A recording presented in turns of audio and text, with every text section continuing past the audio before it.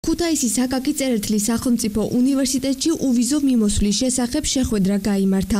შეხვედრის ფარგლებში მოწვეულმა ექსპერტებმა და საგარეო საქმეთა სამინისტროს წარმომადგენლებმა საქართველოს მოქალაქეებს კიდევ ერთხელ გააცნეს ევროკავშირის შენგენის ზონაში უვიზო მიმოსვლის წესები. ასევე ისაუბრეს იმ რისკებზე, რაც დაკავშირებულია როგორც ამ წესების დარღვევასთან, ასევე ევროკავშირის ქვეყნებში თავშესაფრის მიღების პროცედურების არამართლზომიერად გამოყენებასთან. შეხვედრას საფუძვლად დაედო 2017 წლის 28 მარტიდან დღემდე ევროკავშირის შენგენის წევრ სახელმწიფოებში საქართველოს მოქალაქეების მიერ უვიზო რეჟიმით არამართლზომიერად სარგებლობის სტატისტიკური მონაცემების ანალიზი.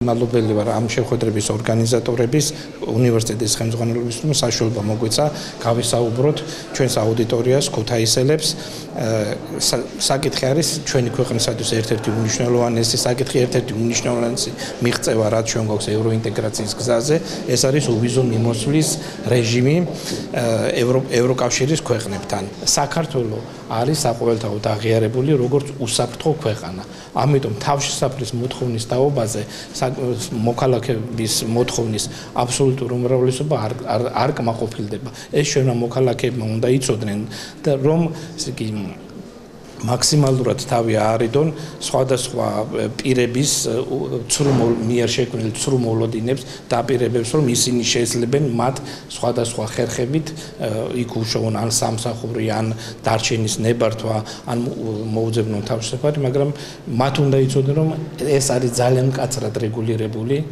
და ჩვენ მაქსიმალურად უნდა ვეცადოთ ისე რომ გამოვიყენოთ სწორედ ის შესაძლებლობები, რასაც გვაძლევს ეს ევროკავშირთან დადებული ხელშეკრულება. აი ესეთი შეხვედრები ემსახურება იმას, რომ ჩვენ სწორად მივიტანოთ ჩვენს მოსახლეობამდე თუ რამდენად ღირს თუ არ ღირს საზღვარგარეთ გასვლა იმიზნით, რომ მან მოითხოვოს ევროპაში გამგზავრება იმისთვის, რომ მან მოითხოვოს თავშესაფარი. ხშირად მოქალაქეები არიან ხოლმე გარკვეული, ასე ვთქვათ, ტყუილის ხერხი ან არასწორი ინფორმაციის ხერხი, შეიძლება ერთი-ორი მოქალაქე, რომელიც ადრე არის ჩასული და თავის ოჯახის წევრს ან ახლობელს მეგობარს იწვევს და ეუბნება ასწავლის იმ გზებს, რომ თავშესაფრის მოპოვების გზით შეუძლიათ მათ ევროპაში ცხოვრება.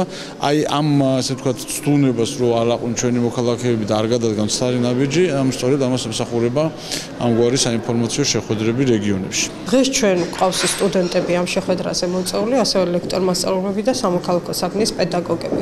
ძალიან საინტერესო ჯგუფია და შევარჩიეთ კონკრეტულად ის ადამიანები, რომლებიც ასე ვთქვათ უფრო მეტ ინფორმაციას გასცემენ და მათი მეშვეობით ჩვენ შეგვიძლია რომ უფრო მეტი კომუნიკაცია დავამყაროთ კონკრეტულ ადამიანებთან.